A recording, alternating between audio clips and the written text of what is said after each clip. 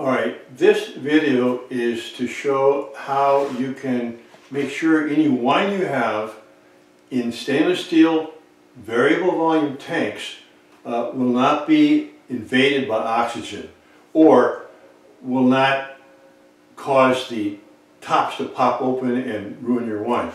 These are these wonderful Spidel stainless steel tanks.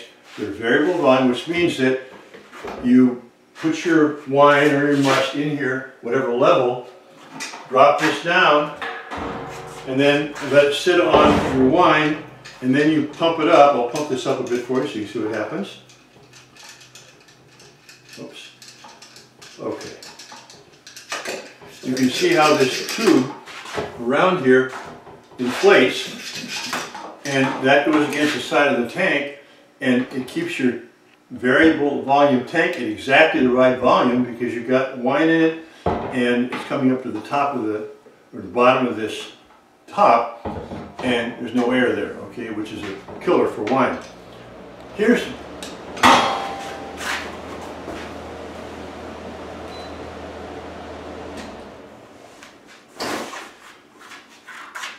the problem which many of you may have had, is that in the early stages after fermentation, during malolactic fermentation, or whatever is taking place, sometimes the wine expands. Even though this room is kept at a constant temperature between 55 and 58 degrees, it'll expand and then it'll push some of your wine, your good wine, out into this lid. You don't want that to happen. But that's not the worst thing. The worst thing is that after the first or second rack, at least I found this here, you put this down and you have it level with the surface of the wine.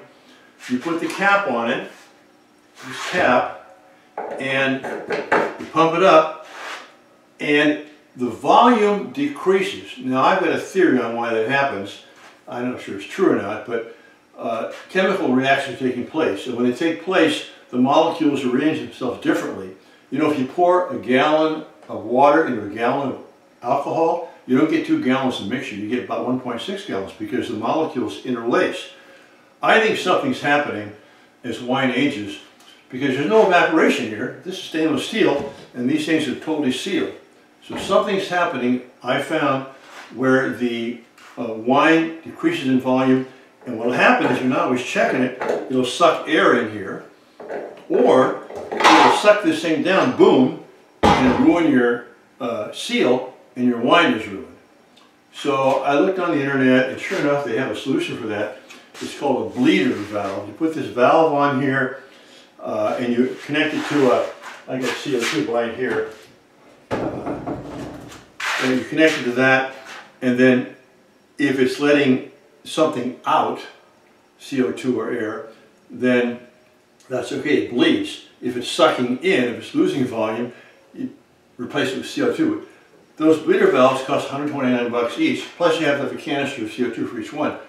That was too much trouble. So what I did, I took this cap, and it turns out that the inside diameter of this stem is about 1 3/8 inches.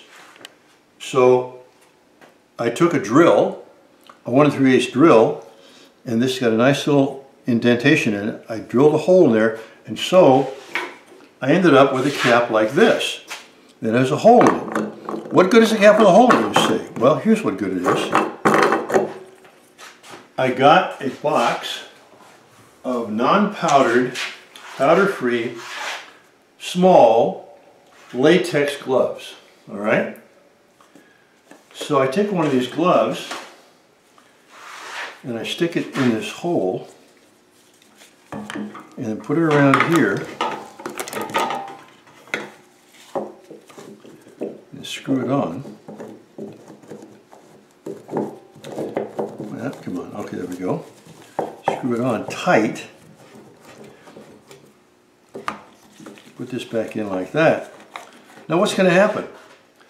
If this wine expands, or if fermentation continues, and therefore CO2 is coming out, this glove is going to come out and it's going to get bigger. If the wine contracts, this glove is going to go in there and go down to the bottom, and you're not going to lose any wine, and you're not going to introduce any air into your tank. How much will these things be able to take? Well, I'll show you here.